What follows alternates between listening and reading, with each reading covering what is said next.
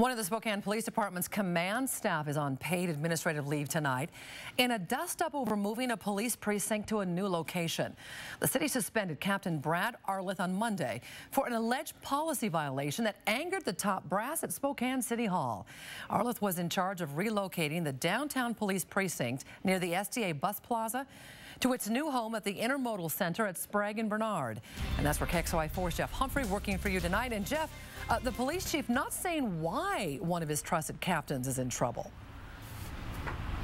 He is not saying, Nadine, because this matter was just handed over to the department's internal affairs unit, although KXLY4 sources are saying that Captain Arleth is being investigated for allegedly being insubordinate to someone at Spokane City Hall.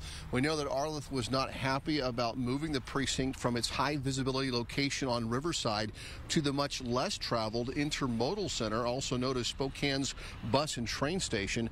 Our sources say the last straw broke when the precinct received delivery of its new furniture, and Arleth was displeased with its poor quality, and then something happened after that got him in trouble with the folks at City Hall.